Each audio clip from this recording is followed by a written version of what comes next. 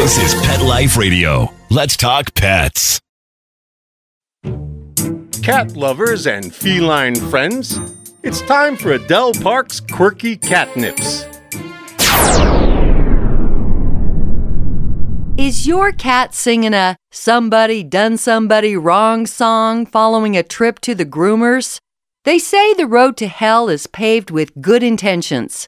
Such was the case when I innocently deposited my 7-month-old Siberian kitten at the pet groomers.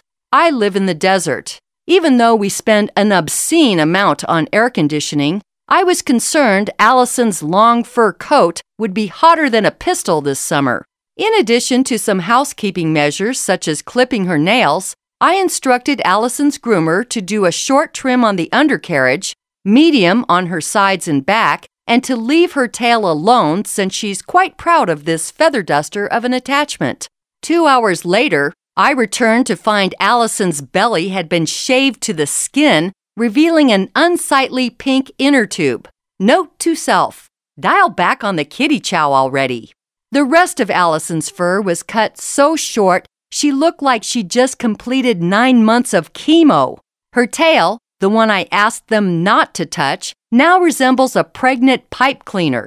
The groomer did leave a strange ruffle of longer fur circling Allison's face, which only serves to make her neck look like a number 2 pencil.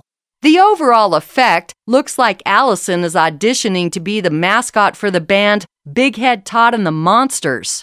The only thing these people did right was trim her potty patch. In fact, they were so thorough in their efforts, you could spot Allison's poop portal from outer space.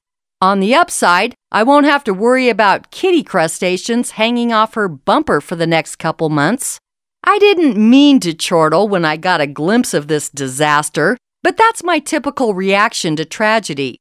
Allison's response was to hide in the closet and furiously groom herself. She was so manic about it, I was afraid she'd lick off what little fur she had left. The only thing I can do to rectify this situation is to refrain from posting any pics of this hideous hairstyle on Facebook.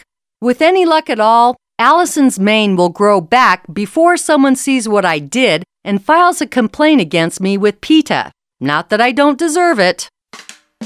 Don't be a jerk. Listen to the quirk. Quirky Cat Gets Ghosted, that is. This zany audiobook by Adele Park is The Cat's Meow.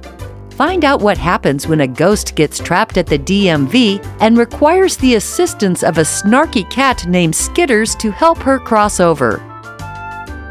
I'm so happy I could heave hairballs. Quirky Cat Gets Ghosted. Get ghosted today on audible.com.